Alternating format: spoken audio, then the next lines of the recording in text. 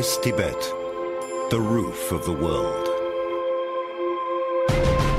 In the thin air 6,000 meters high, a vast arid wasteland as far as the eye can see.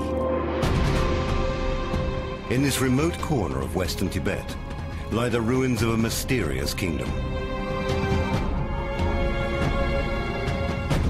A kingdom whose army was feared by all its neighbors. A kingdom which once dominated trade in gold, silk and spices between India and China. It was a kingdom of fabulous wealth and great religious significance.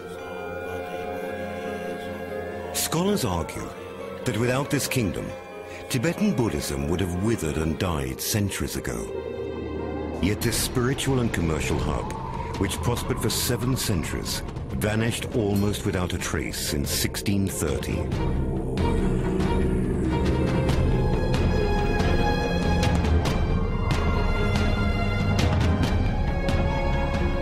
What happened to bring this great civilization to an end? Was it the arrival of the first ever Westerners to visit Tibet? Or was it the intense rivalry between 2 brothers fighting for power? Why was it completely abandoned? And what silent secrets do these decapitated remains tell?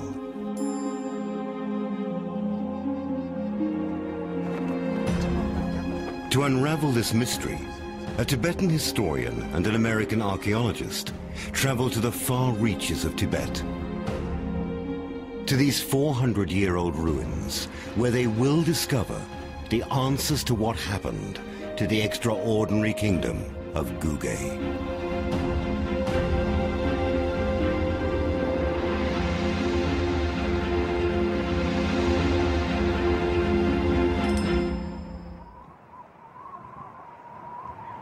Today, this is all that remains of Guge, its capital city, Tsering.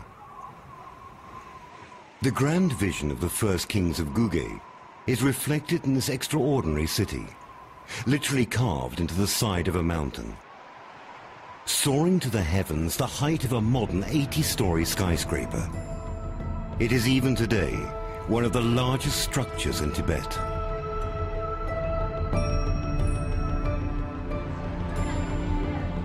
Along its narrow lanes, you can almost hear the echoes of the many people who toil to gouge a city from this impenetrable mount of clay. A labyrinth of tunnels and stairs leads vertically 300 meters to the very top of the structure. The view is breathtaking.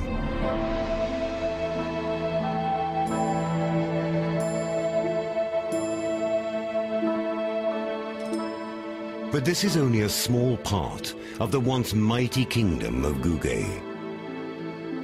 At its height, it was twice the size of Great Britain. Experts believe that somewhere here lies the answer to one of the most intriguing archaeological enigmas in Asia.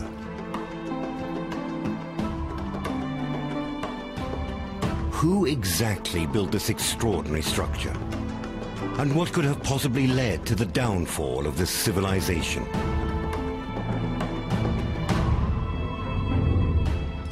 In its day, Guge was the Florence of the East. At a time when Genghis Khan's Mongols were advancing into Central Asia and Europe, and the Crusades were being fought in Palestine, Guge was a flourishing center of commerce, art, religion, and political power.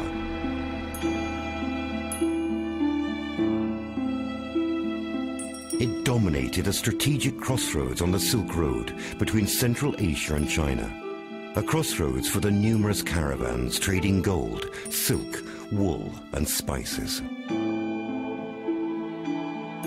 Guge was the center of sophisticated art and ideas, a magnet for artisans and intellectuals. It was at the heart of a religious renaissance, and home to some of the greatest Buddhist thinkers of its time. Yet having prospered for 7 centuries, this magnificent kingdom disappeared in 1630, leaving only an enigmatic structure, the very last remaining clue to a lost civilization. These are the first ever photographs of the Guge kingdom. They were captured in 1933 by Italian explorer Giuseppe Tucci. Tucci was the first Westerner to document these magnificent ruins. Tucci was awestruck by what lay before him. He wrote, "In front of us, the whole hillside is covered with tremendous ruins. A dead city, which seems to be keeping vigil over a tormented waste of stone."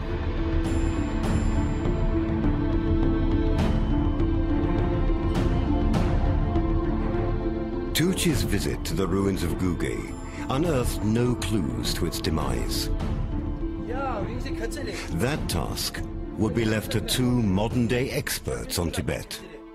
American John Bellezza is an explorer and archaeologist who has studied this region's rich past for the last 20 years. Tibet is ringed by these incredibly high snow mountains. It's a limpid country of fantastic mountain ranges and broad rivers and pure lakes. Tibet is really an inspirational land. The colors in Tibet, the quality of light, the way the shadows are cast are unmatched anywhere else on our planet. Tibet is surrounded by the mighty mountain ranges of the Himalaya. To the south and west stands India, and to the north and east, China. The kingdom of Guge occupied the arid western arm of Tibet. Saparang is a 5-day drive west of the Tibetan capital of Lhasa. It is an arduous journey across unpaved roads in some of the least inhabited and harshest landscapes on the planet.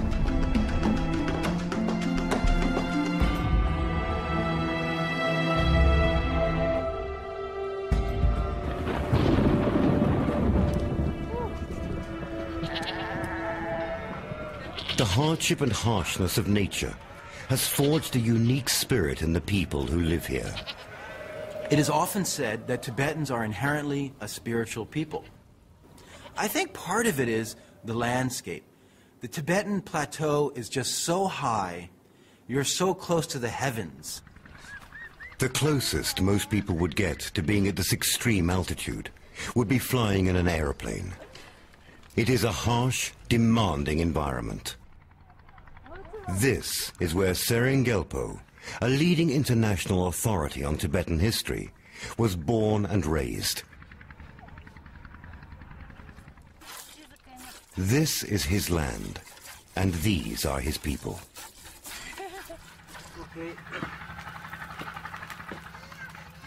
Tsering has brought John Bellezza here to learn about ancient tales and fables from his tribal elders.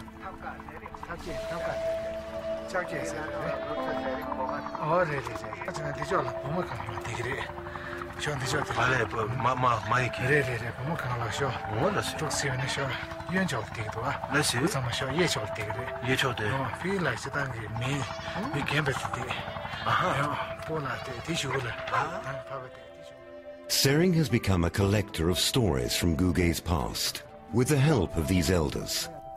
Oral legends, passed down from generation to generation, provide one of the few sources historians like Tsering have to piece together the rise and fall of this lost kingdom. The tales are intriguing. The constant struggle for water in an arid, inhospitable plateau. The encounter with strangers from the outside world.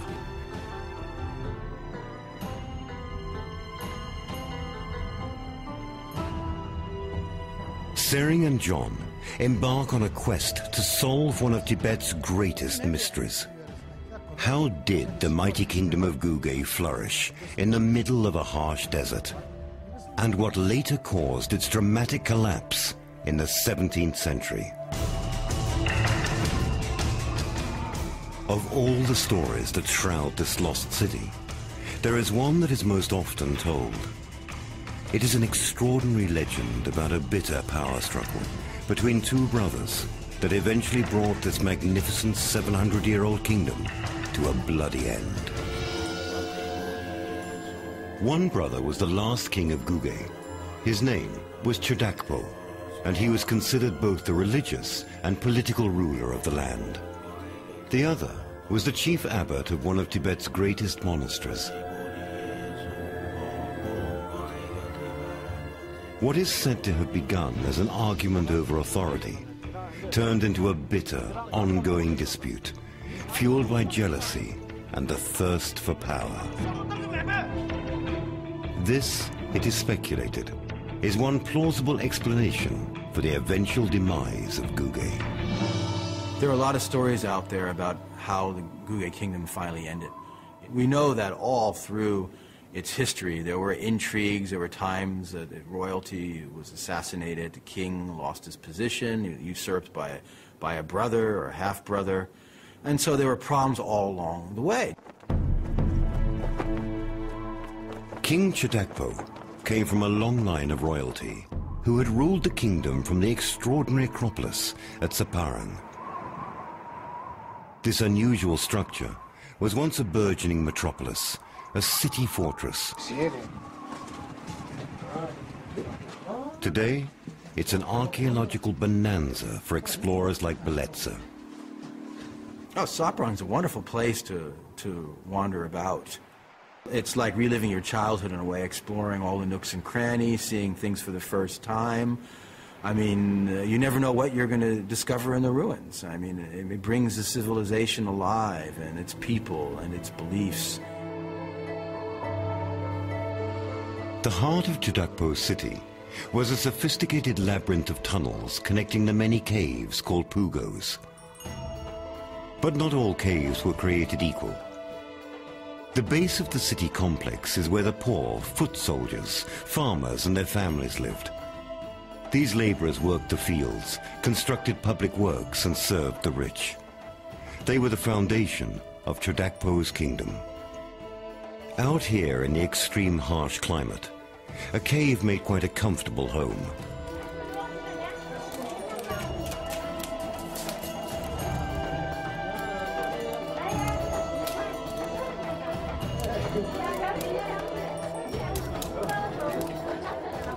The clay walls provided insulation from both the searing heat of summer and the freezing cold of winter.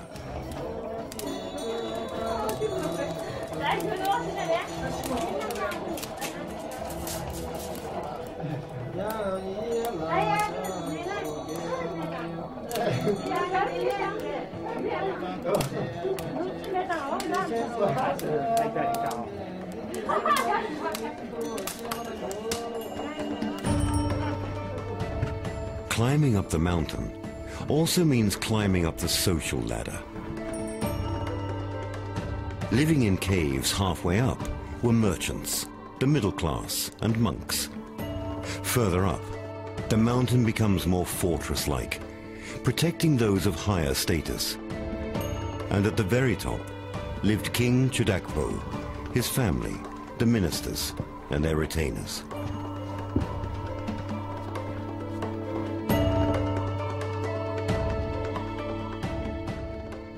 Well, the royal palace is located on the summit of the Tsering formation, and it's really like being in a penthouse. I mean, you have unobstructed views, 360 degrees.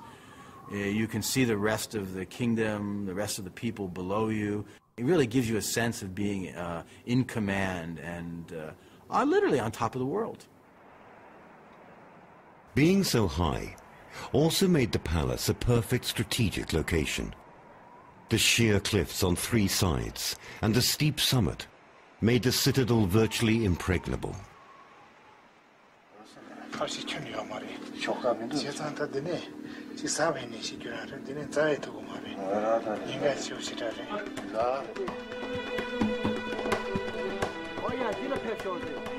John Bellezza and Tsering Gyalpo believe that this is where the mystery slowly begins to unfold. What stories could these weathered walls tell? Perhaps an answer to a question that stymied experts for decades. How did the royals of Guge make their way to the top of the Acropolis? Certainly not the steep 30-minute hike up the narrow, craggy paths used by commoners. Tsering thinks he may have discovered a clue to this mystery.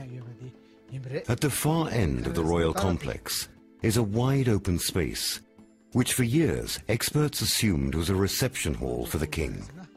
But after analyzing the soil composition there, Tsering found traces of horsehair and manure.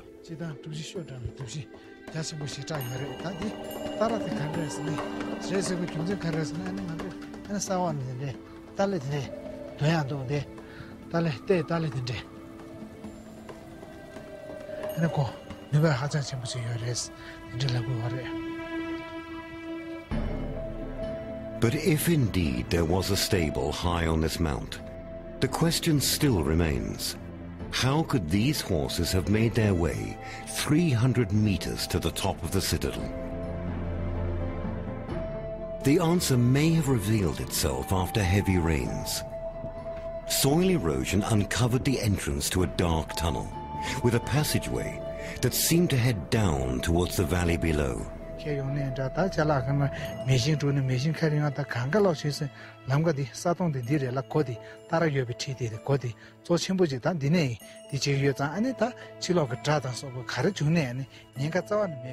This secret tunnel would eventually prove to be useful, not just as transport, but for the survival of the entire kingdom. But perhaps the greatest revelations on Guge were found here. Within this nearly inaccessible structure are clues that hint at what life in Guge must have been like. This is the Red Temple. Behind these ancient doors, some of Buddhism's finest murals tell a story of one of the greatest civilizations in Asia. One that in its heyday was unsurpassed across the Himalayas. These murals document life in Guge and present a pictorial history of this once great kingdom. The murals of Guge are simply stunning. Not only is it great artwork, but they encapsulate the experience of the kingdom, its culture, its peoples, its society, the ways in which they did business, the ways in which they moved about and traded. These are all represented in the mural. This is not merely artwork, this is history in visual form. Over the centuries, Tibet and its people have seen great upheavals. It began as a unified empire. Then around the year 850, the empire fell apart after a series of brutal civil wars. What emerged from the battles and the bloodshed was a separate kingdom, Guge. Guge flourished at the geographical crossroads to some of the greatest civilizations of the time.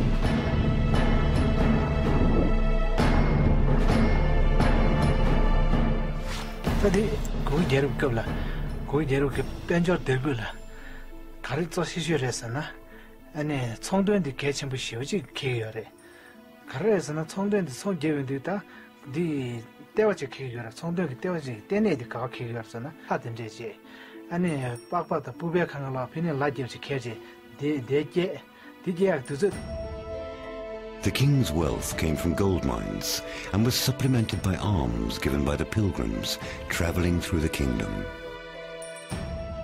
None of these riches, however, could ensure what the kingdom needed most: water. Separang lay amidst a vast and arid desert.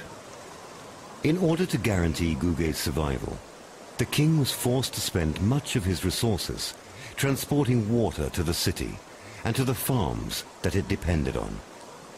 The ancient irrigation canals, wells, and even a 20-kilometer-long aqueduct stretching from the Sutlej River to the citadel can still be seen amidst the ruins. evidence of the massive undertakings to keep this oasis alive.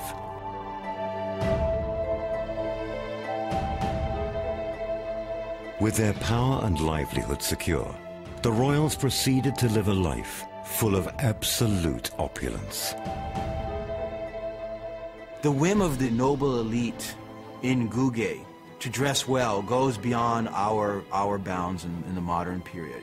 These were people who wore their clothes and their jewels with absolutely no sense of guilt or regret. They reveled in beauty.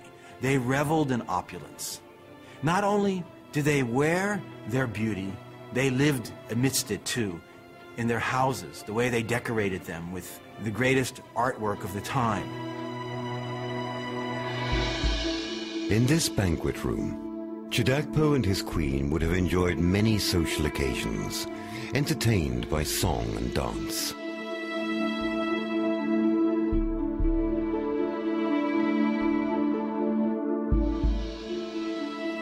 Guge's armory held the finest weaponry of the time.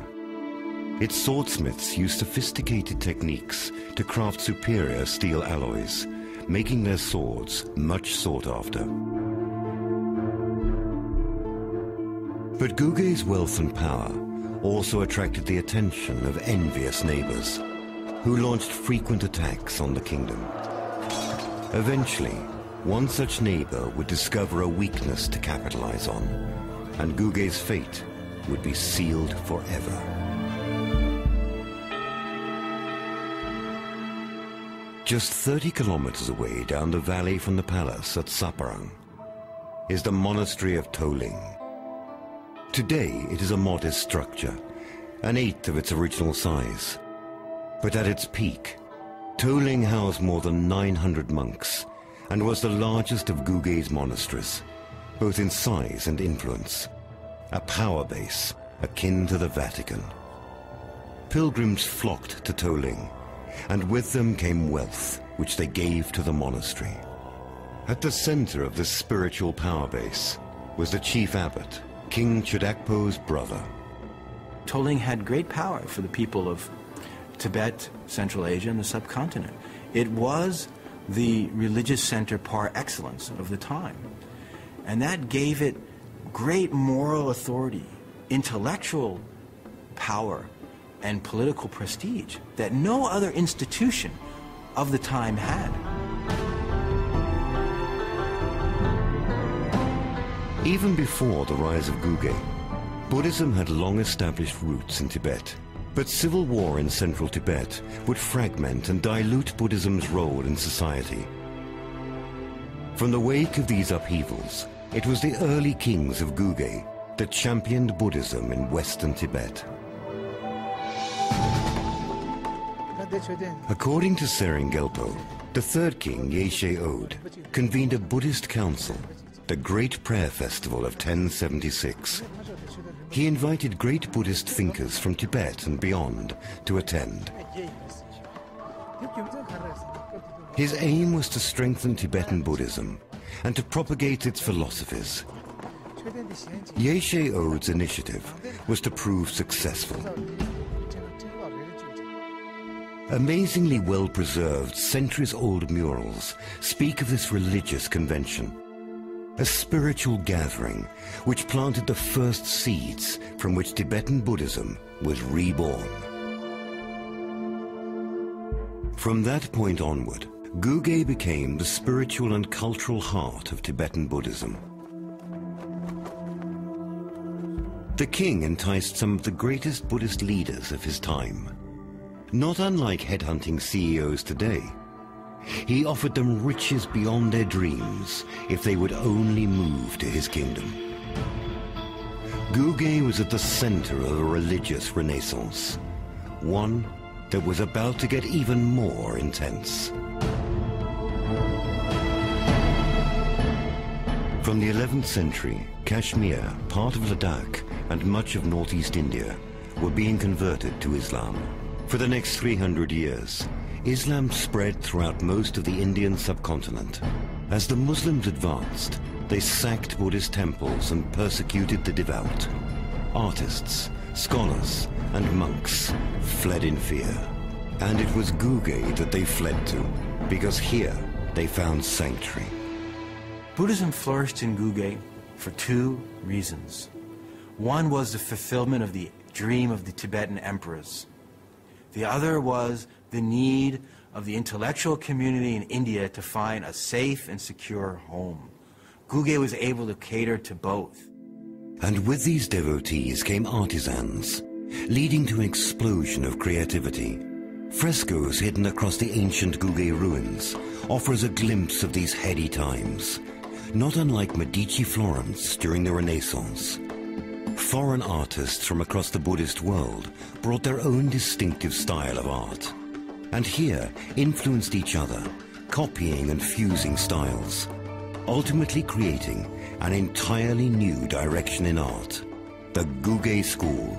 For me, one of the most stunning things about these murals is just the sheer diversity they hold in terms of human culture. They depict peoples from all over the Buddhist world.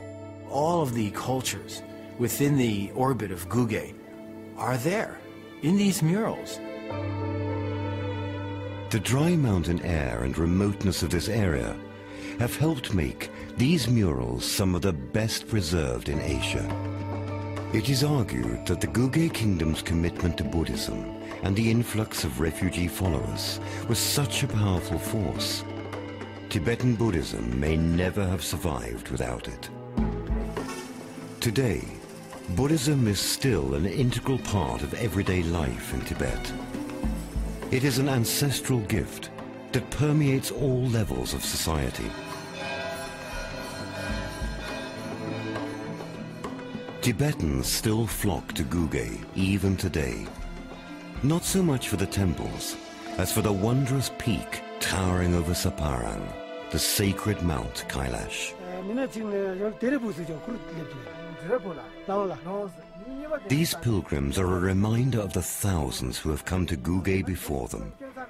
They are living proof of a deeper reason for this most unique journey in life.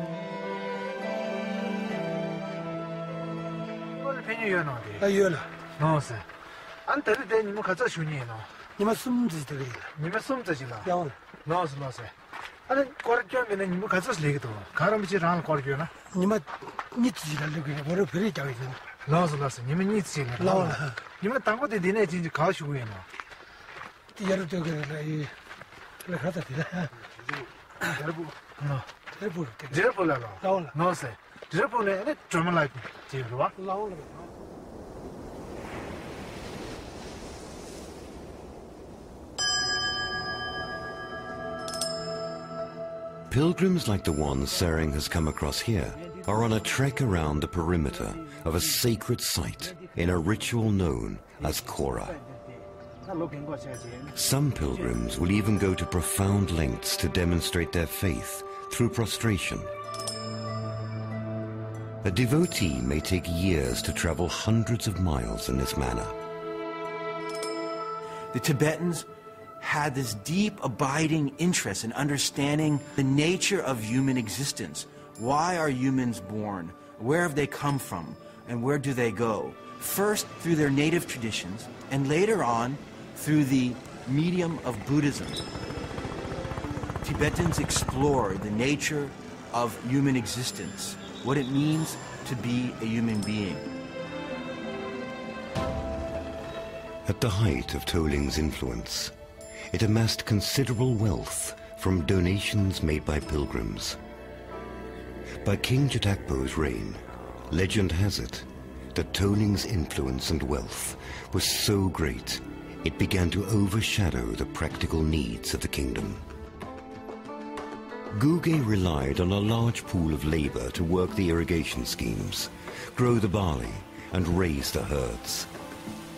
But as more and more men flocked to the monasteries, King Gyalpo saw his human resources dwindle and the economy began to suffer. By 1630, relations between the king and his brother had reached an all-time low. A bitter dispute broke out between them, a power struggle between the monastery and the monarchy, between religion and state. In the midst of all this tension, all that was needed was a tiny spark to bring about the beginning of the end for Guge. For centuries, the abandoned ruins of Guge and the kingdom that once flourished here remained a mystery and virtually unknown to the West. Its remote location in the arid highlands of western Tibet kept it preserved almost intact.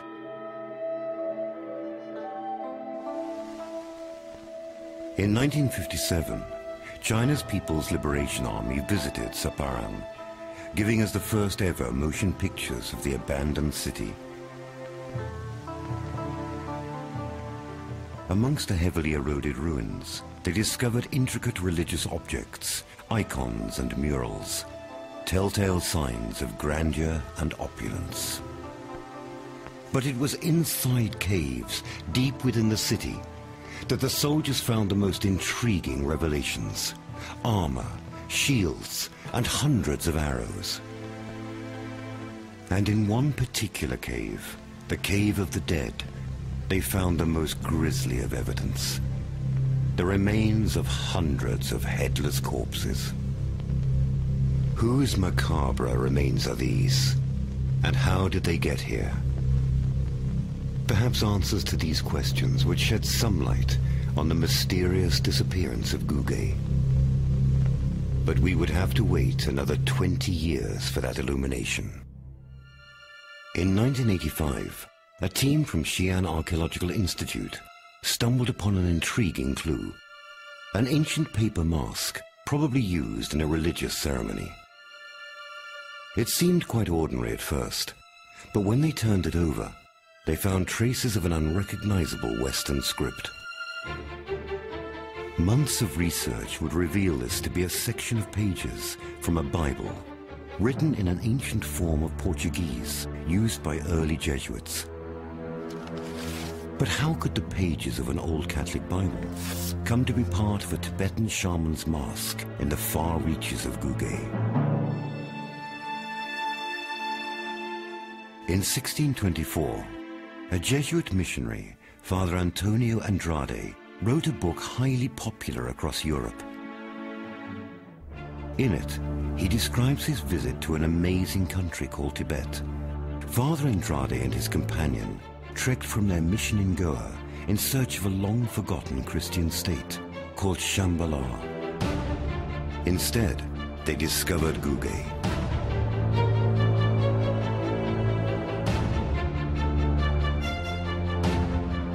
By this time, the story goes, tensions between Gyalpo and his brother were at an all-time high, and they were about to get worse.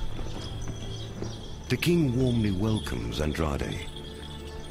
In his book, Andrade writes, "As holy men, the king treated us with great reverence, and then explained, somewhat to my surprise, that he wished to understand our faith.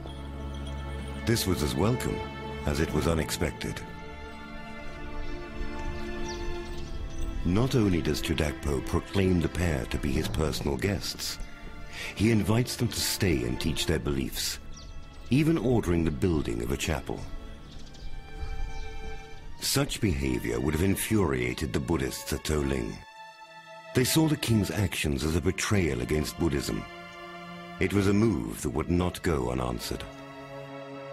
According to stories later recorded by Andrade, what happened next was an uprising against the king that would forever change the course of Guge's history.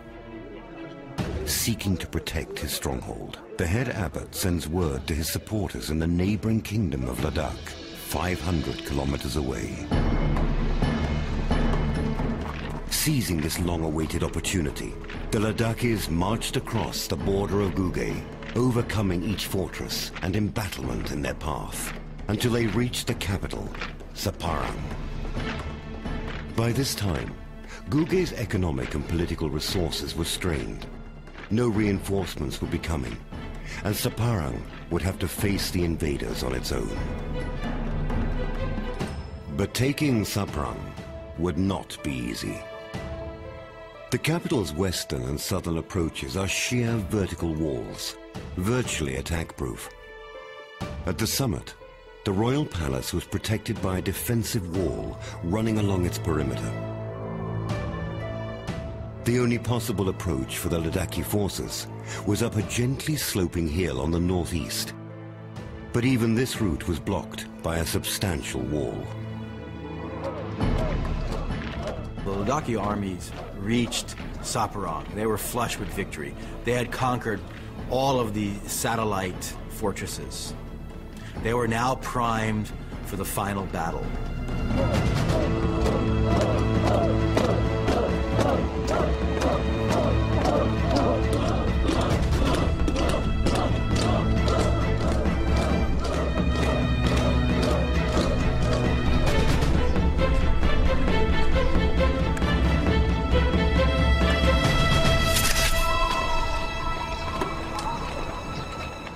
How this final battle began is a matter of some uncertainty.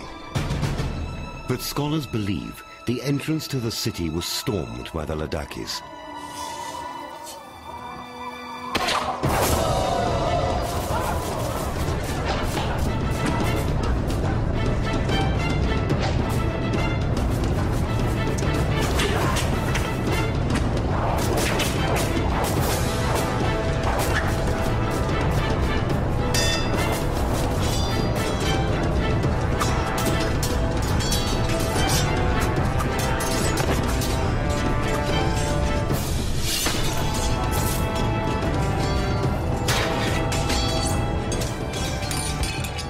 Breaking through the city gates, the Ladakhis overcame Guge's resistance and took control of the lower part of the citadel. But as they chased the retreating soldiers and citizens of Guge up the passageways and tunnels to its summit, the Ladakhis found themselves sitting ducks. As they snaked towards the summit, these passageways narrowed. The Ladakhis had to pass through them almost single file, making them easy targets for Guge's forces. After taking heavy losses, the Ladakhis retreated to the lower ramparts to regroup. It became clear to the Ladakhis that a frontal assault on the citadel would be impossible. Instead, they chose to sit and wait. By surrounding the citadel, the Ladakhis were confident they had blocked all avenues of escape and fresh supplies, especially water. How long could Gyalpo and his people hold out in this dry environment? But unknown to the Ladakhis, Guge might have had a trick or two up its sleeve. Deep beneath the citadel lies a network of caves that John Bellezza and Tsering Gyalpo found to be most unusual.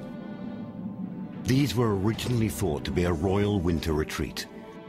To escape the bitter cold of winter, scholars believed the royal family would have come here to keep warm. But as John and Tsering explore further, they find evidence that suggests that these caves may have had some other purpose.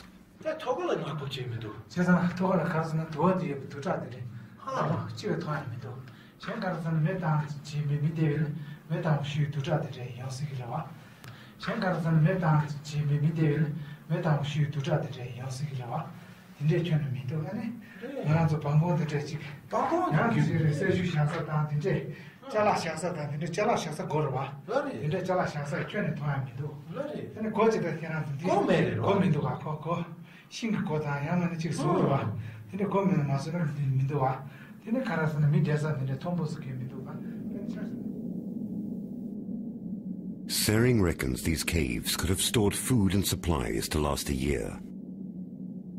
So in theory, Guge could have held out for a while. Apparently, these secret passages also allowed the besieged people of Guge access to water. Some passages led to an exit near the Sutlej River. With food and water available, Saparang held out for close to a month before the Ladakhis stepped up the offensive. By now, the invaders had taken over the unprotected lower sections of the citadel and had gained a crucial bargaining chip in the process: thousands of Guge prisoners. Halfway up the citadel stands a very peculiar stone partition, unlike anything else found in Sebarang. The wall is very interesting. It's built of stone, whereby most of the other buildings were built primarily of rammed earth or mud brick. It doesn't have any obvious habitational function.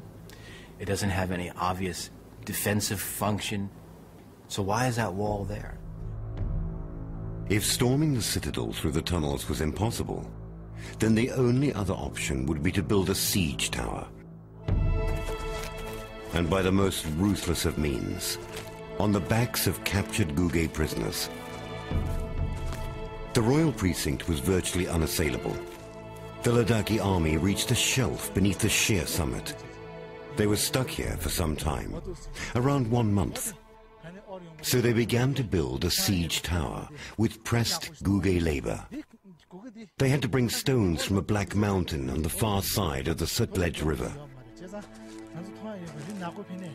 As the siege tower rose, it claimed the lives of many Guge slaves. Ancient stories tell how the slaves were beaten so mercilessly that their organs showed through their flesh. But building a 100-meter structure of this kind would have been a near impossible engineering feat for its time. Instead, experts believe the Ladakhi siege tower was a psychological rather than physical gambit. How long could King Gyalpo bear to watch the daily torture and suffering of his captured subjects?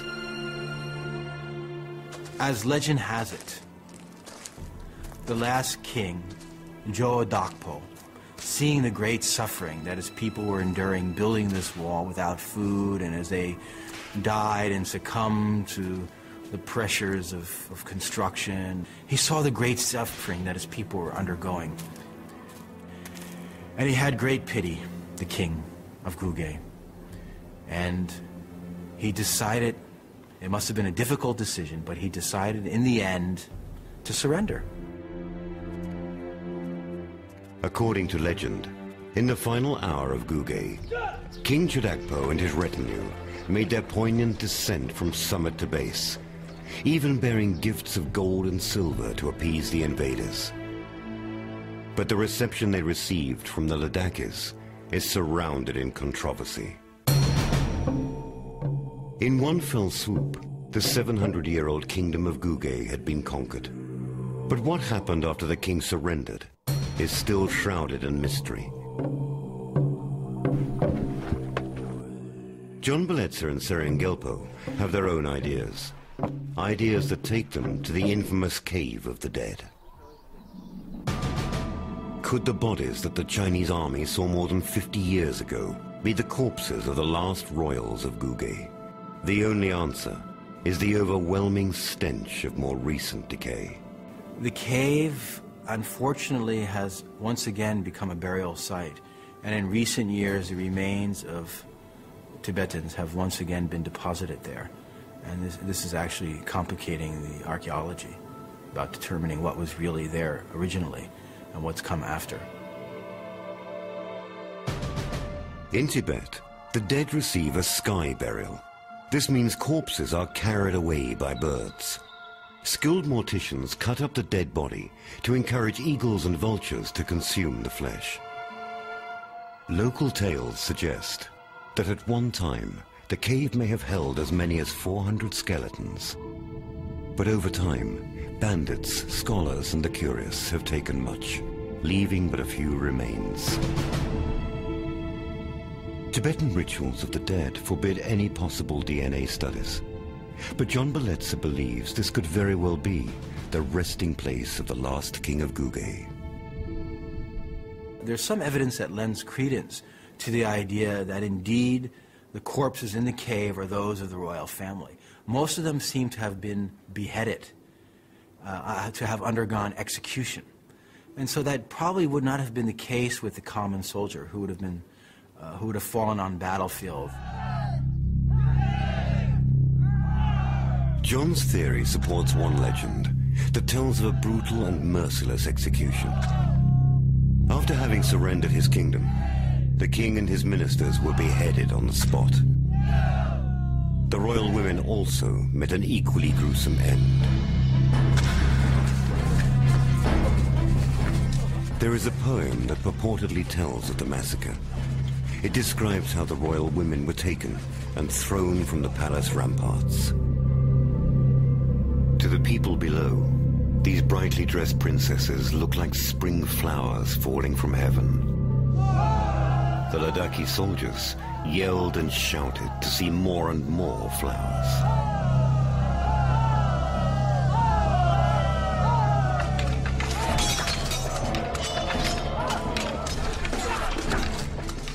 As for the abbot, he met his doom at the end of a Ladakhi sword.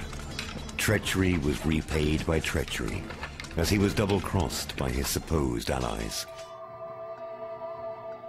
But a mystery still remains. Why was Tsering entirely abandoned?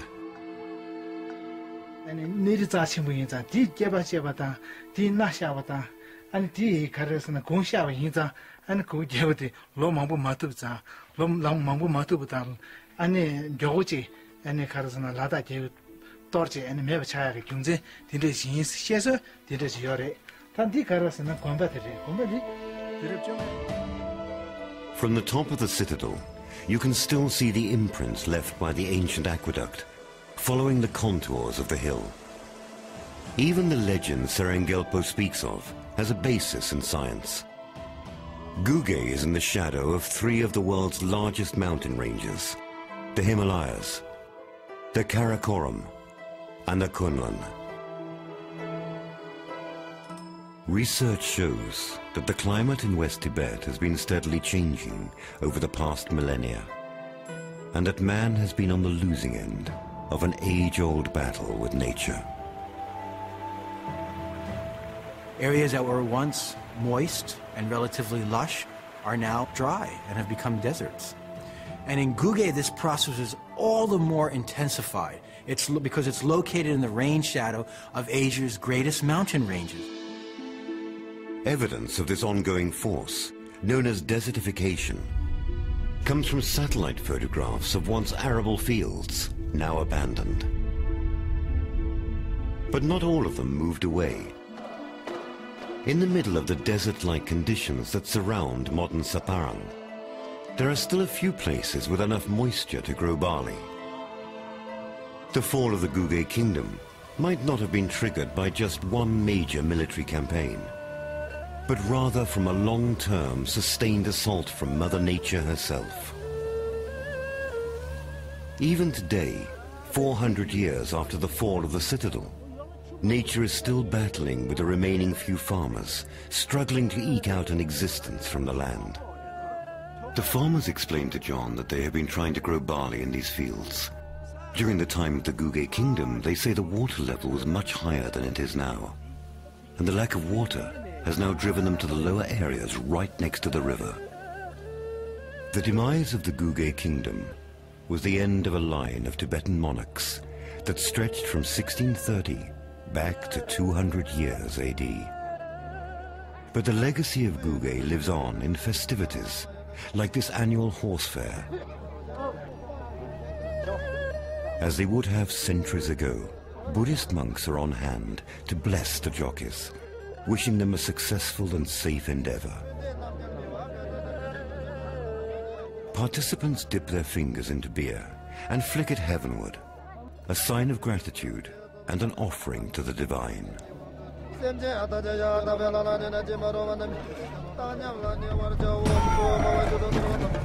But it is when the races begin that we are reminded of the lineage of these hardy men. Cavalry skills passed down for generations from father to son, each the proud bearer of the heritage of his warrior ancestors.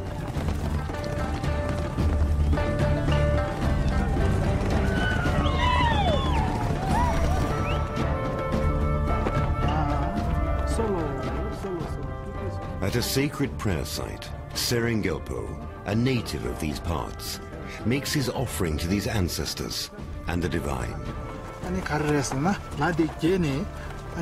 짜시오다 돈주보다 자와 람도 용의 문두슈에 제다데 푸네 아니 디네 카제네 아 덩이를 꼬스면 두이노스.